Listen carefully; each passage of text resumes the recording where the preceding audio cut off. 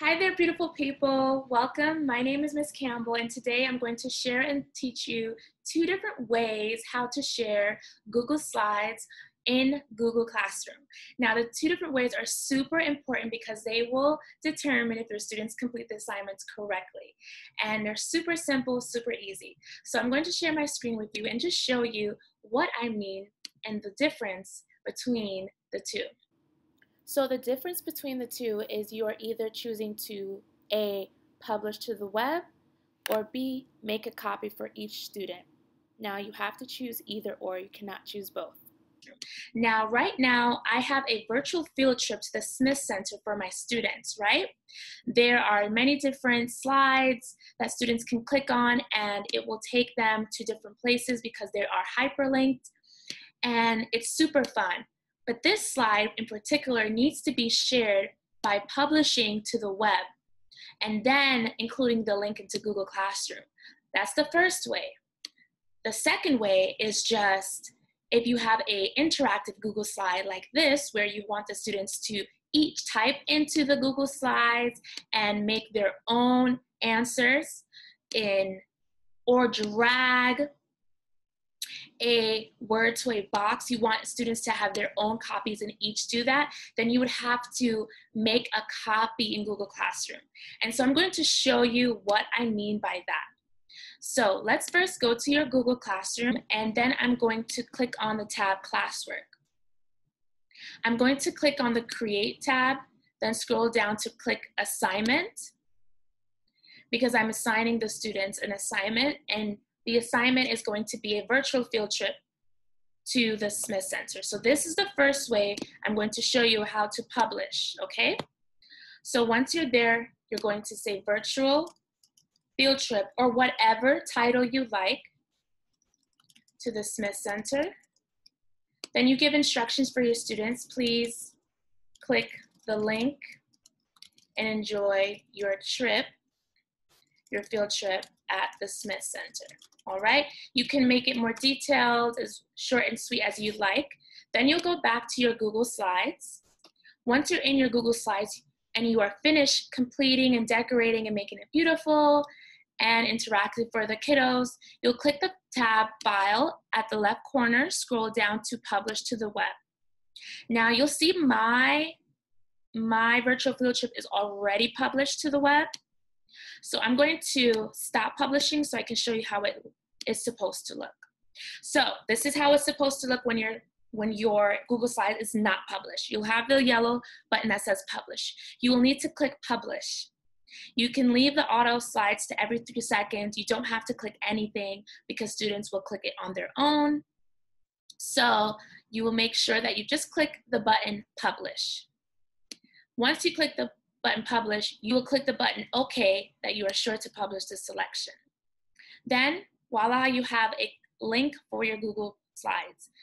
You'll right-click the link, click Copy, and then you will go into your Google Classroom. You'll click the button Add, click Link, and right-click, then click Paste. Or if you don't like to right click, you can always hold down the Command button, Command V at the same time, and your link is pasted. Then you'll have to click the button Add Link. And there you go, that's it. Super simple. Your students will be able to view this. Now the reason why you need to publish it to the web is because you want your students to not touch anything or move anything. So when your students are seeing this published on the web, this is how it will look. See how it looks? Your students cannot drag anything. They cannot touch anything. Who is excited for their first virtual field trip? Yay! Thank you for attending our virtual class.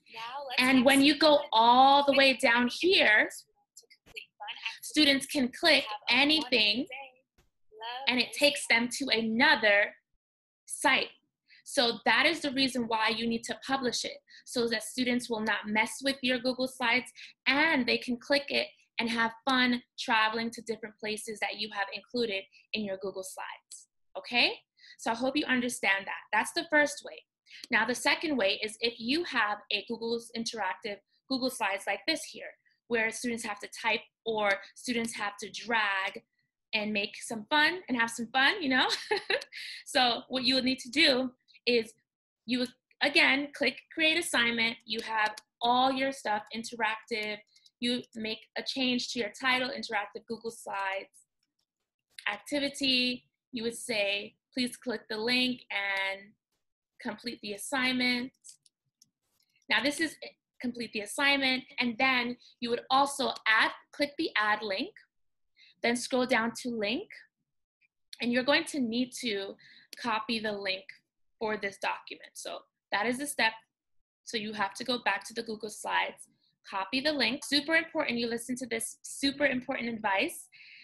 When you are sharing, you see how it says private to only me?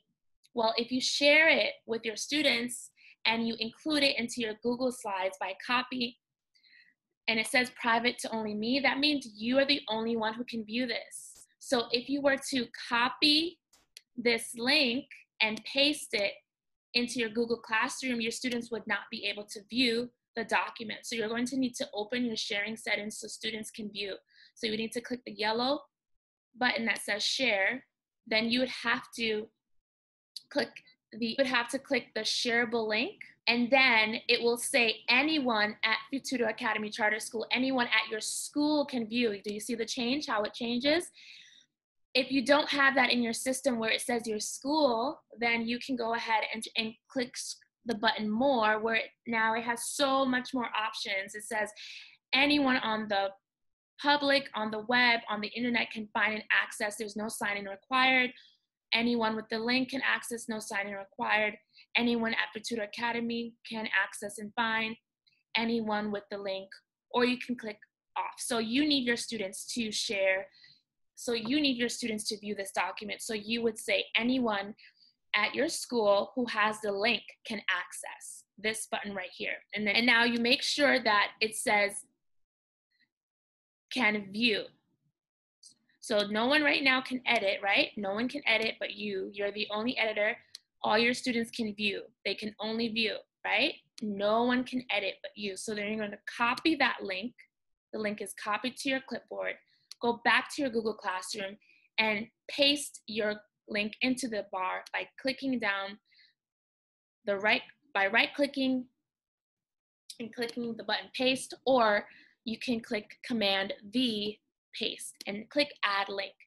That's it, you're done. And now you can go ahead and change it to classes, change it to your students, whatever you like, okay? We are teachers who are doing our best during this distance learning time, and I hope this tutorial was super helpful for you. If you have any questions, please be sure to comment below, let me know, and always replay this video for helpful tips. And remember, please turn on the notification, subscribe for more amazing, helpful videos. Thank you again for watching. Have a wonderfully blessed day. Bye-bye.